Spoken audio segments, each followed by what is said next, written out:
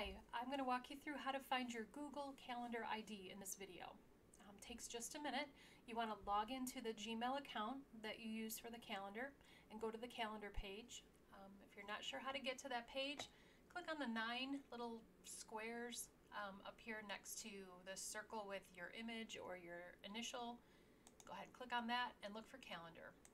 And that will take you to your calendar page. There we go, wait for it to load. And what you're looking for over here on the left under the list of my calendars is the calendar that you want to share. So I'm going to go ahead and share this first calendar. To do that, we'll just click on the 3 dots and go to Settings and Sharing.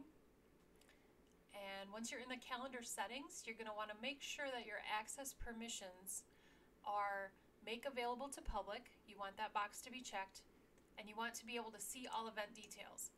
The other option is See Only for You're Busy, and that doesn't give you enough information on your website calendar. So you want to make sure See All Event Details is set. So once you have these 2 settings, and if you aren't able to change those settings, you will need to check with your IT person who set up your Gmail or G Suite account and have them change it so that you are able to make a calendar public. They should be able to do that for you. Once you've got that, go ahead and scroll down a little bit further, and we're going down to Integrate Calendar. And you're looking for this very first item here, Calendar ID. It will often look just like the email address of the calendar that you're using.